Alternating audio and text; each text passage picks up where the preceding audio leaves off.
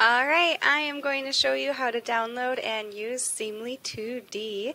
It is my absolute favorite software. It's what I create all of my sewing patterns on. It's completely free to use. There will never be a charge for anything on it. It's totally open source, which means that you can use it forever for free. It's great. So all you're going to do is go to Seamly2D in your search bar, or you can go to seamly.net. Go ahead and open that up. And you'll see this picture of this gorgeous, looks like a coat maybe that somebody made. Hit these 3 bars over on the right side of the screen. And then you're going to pick what you're downloading for, depending what computer you're downloading onto. I have a Windows, so you click that. I already have it downloaded, so it won't let me download it again. But you'll just open this, and you'll get that pop-up that says allow this to make changes to your device, and you say yes, and then you'll get an installation window that you just click next through. I do think it asks you to pick a language, and then there is one other option you're going to get to pick what type of pattern making files you want to use. They're all the same. I mean, I'm sure there's slight differences for people who understand those, but just pick one. Just pick any of the many and install it onto your computer. Alright, so once it's installed, just open it up. This is the little icon down here on the right that it looks like on your desktop. And this is what it looks like when you first open it. It's just blank. You literally can't click on anything. It's just blank, new. You can do anything with it. So the first thing I always do is create a measurement file. You don't have to create a measurement file, but I would highly recommend it because it saves all the measurements you need. So you go to Measurements, open Seamly.me.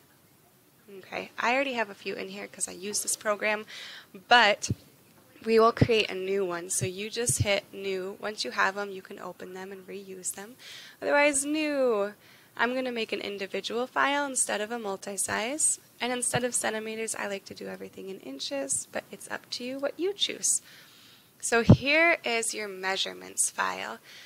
You can add known or custom sizes. Custom just means it's blank. You're going to name it anything you want. Neck width.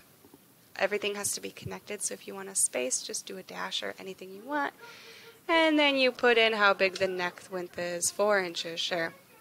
You can put a full name in here with spaces, so I can say, this is Emily's neck width, right up to where a collar would land. I don't know, whatever you want. You can describe it. I've never put anything in these here, but if you want, they're there for you. Okay, so that's a custom measurement. So if you have a strange measurement that you don't have an option for, you can add it in here, or if you don't want to scroll through the known measurements, you can add everything in here if you want. I really love using the known measurements. So as you can see, there are so many measurements that you can use that are already in here for you. Alright, so all of these are our categories: height, width, indentation, hand, foot, head, circumference, arc, vertical, horizontal, bust, balance, arm, leg, crotch and rise, men and tailoring, historical and specialty, and pattern making measurements. This is such a fantastic app. Or not app, program, because it has so much in here already for us to use. So the ones that I use the most when I'm pattern making is circumference and arc and vertical. So circumference and arc, one of my favorite things is that if you click on any of these, it shows you a picture and it tells you exactly what that measurement is. You can do full circumferences. If you see here, you can do half of the front measurements if you want. So if you're getting into corsetry and more complicated patterns. But let's just grab a couple base ones, so like hip, or waist, sorry, excuse me. One of the nice things about this, if you are new to pattern making, this diagram shows up, and I can look at this and say, oh, I need a neck width, or I need a waist width, or a hip. Let's see, waist is number 7. Click on number 7. I want a high hip waist, that's 8. Okay, let's click on 8. I want a full hip, that's 9. Click on 9. So it makes it really, really user-friendly. Alright, then let's look into vertical. And again, I would definitely recommend looking through these. There's some fantastic stuff in here.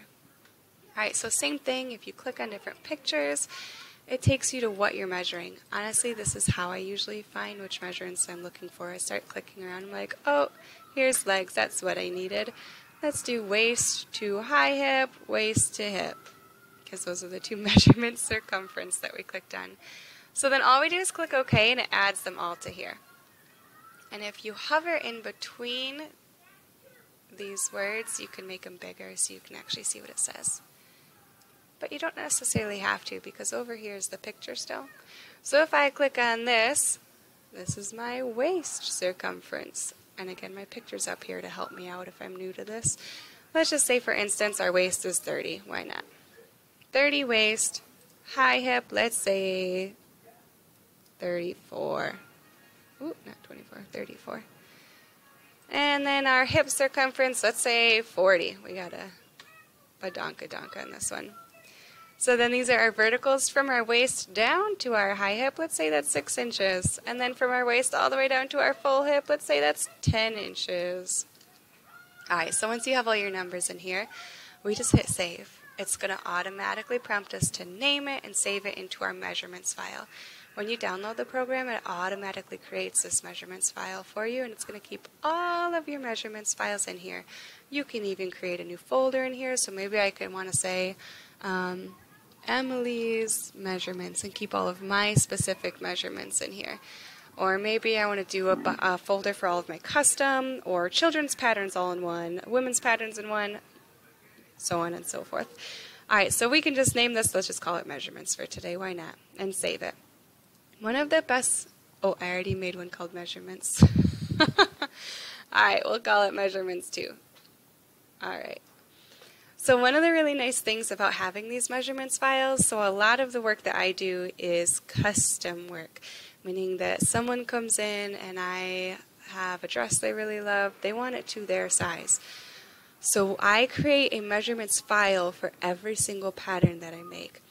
That way, when I open it up, whatever the pattern is, these are the only measurements I need to work with, and I don't have 100 that I'm trying to put 100 measurements in or search through 100 measurements just to find the 6 that I need.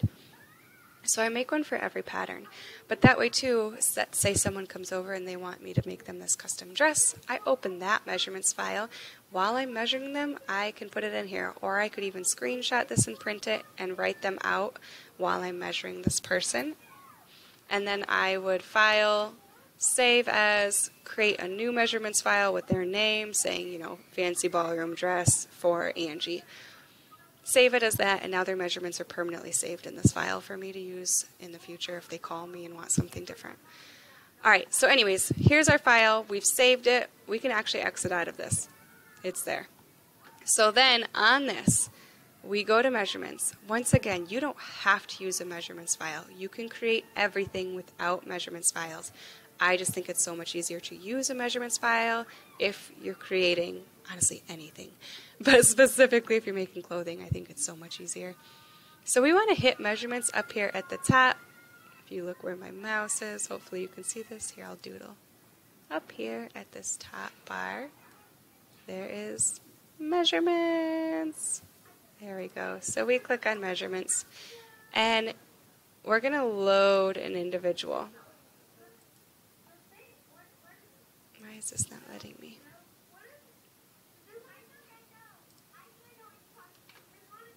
Oh, you know what? Because I haven't created a file yet. Alright, so before you open your measurements, I'm so sorry. Alright, before you do that, we need to create a pattern. So all we do up here at the top, this new button. Okay, and that's it.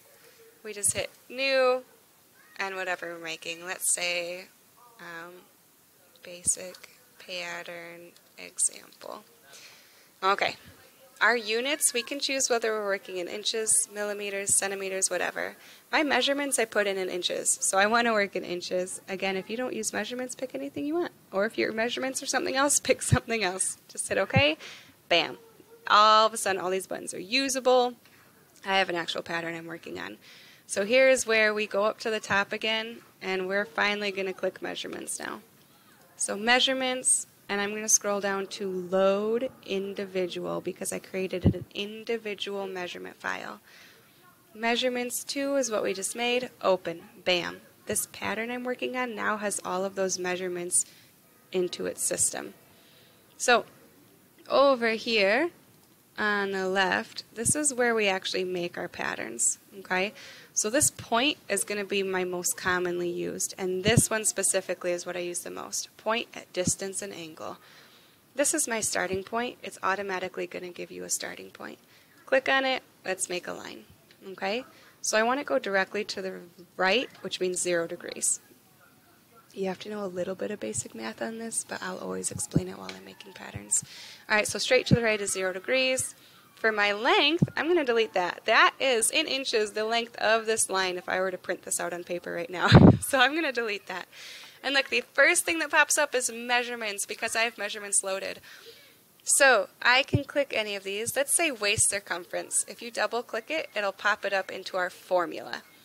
Alright, so if I wanted straight across the entire circumference of my waist, I could just hit OK. But I don't want that. I'm going to make the front of a pattern or the back of a pattern. And typically I make it on the fold and mirror everything. So I only want the front, which is half of your waist. And I only want one side of it, which is 4. So I'm going to divide by 4. Okay. Okay. And then up here we can hit Zoom Best Fit or Zoom Fit Best. And it's going to get it back in our window. So that's our waist divided by 4. And then we're going to make a line going, let's say we're doing bottom, so let's do down. Directly down is 270 degrees. Again, this line is 1.19 inches. I don't need that. In my measurements, let's do our waist to our high hip. So we double click that, and it goes into our formula. We're just going to hit OK. Zoom Fit Best, and now that's our waist circumference with our waist to hip. Let's zoom out a little bit. I'm just going to do a couple lines just so you get the hang of it. So now we click on our next point, which is this one. Let's make a line. Again, straight to the right is 0 degrees. Get rid of this length. Let's do our high hip. Once again, divided by 4. Keep everything the same. Ooh, that is not what I wanted. Options. Let's change that. Oops, waist to high hip. We don't want that. We want our circumference of our high hip. High hip circumference divided by 4. As you can see, it's really easy to delete stuff though. There we go. Alright, one of the things that I think helps though, if we go up to the top left here where all of our file and everything are, there's lots of things you can do on here. All of these are across the top here, so you don't really need this. Mode, we'll get into later. Measurements, we already got into. Your history, you can see what all you've done, your window. And I want to... Why is it not letting me view? I don't want that. What is this doing? Oh, there we go. Under pattern piece. Sorry about that. Alright, mine usually pops up. I must have exited out of it last time. Go to pattern piece if it's not already up. You want to go to tool options.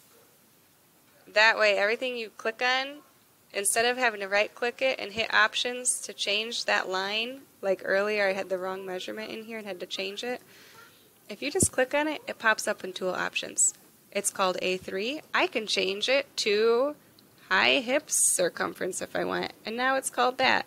I can change it to a dotted line if I want, and now it's a dotted line. I can make it a different color. I can change the length. Exiting out, again it just pulls up this window again. It's a lot easier from this one.